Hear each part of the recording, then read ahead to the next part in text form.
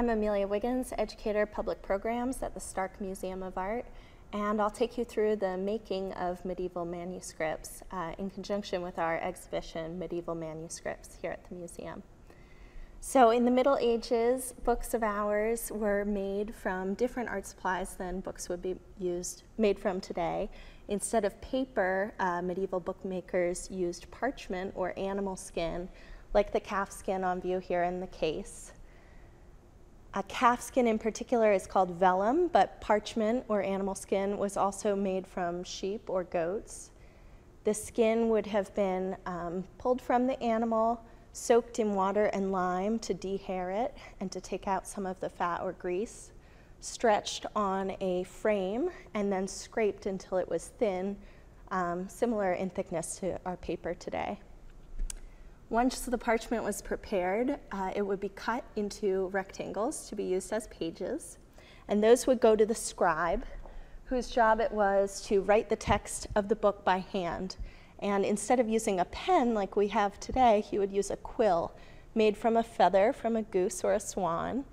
The feather would be heated in hot sand and cut into a nib that could hold ink. Scribes also had to make their own ink by hand. They would use a growth on an oak tree called a gall to make a dark tannic ink that was very permanent. And then the scribe would write each letter of each word by hand. He wasn't the author, though. A scribe would usually be writing from a previous text, copying the letters. And in the early Middle Ages, scribes were mostly monks working in a monastery. But in the late Middle Ages, when books like the ones on view here were written, those scribes were usually secular professionals working in a group of craftspeople to produce the books. A scribe might carry his pens in a tool called a penner. That's that leather case here in this display. And the penner is what we saw St. Mark's lion holding in his mouth in one of the illuminations in the books here on view. Once the scribe had written all of the text of his page and ruled the page, it would next go to the illuminator, whose job it was to illuminate or light up the pages of the books with illustrations. And the illuminator also had to make his own paints, usually from organic materials such as minerals, plants, and from insects occasionally. He would grind up the mineral or other material and then mix it with glaire or egg whites until it was in a liquid form. The most precious paint was lapis lazuli, came from lapis lazuli, which was a semi-precious stone from Afghanistan used to make a brilliant blue. And that blue often was used on the garb of the Virgin Mary to symbolize her importance.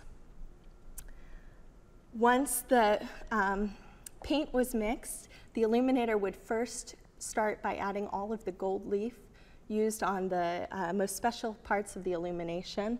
And gold was created from hammered gold coins beaten until they were thin to form leaf, and then glued to the page.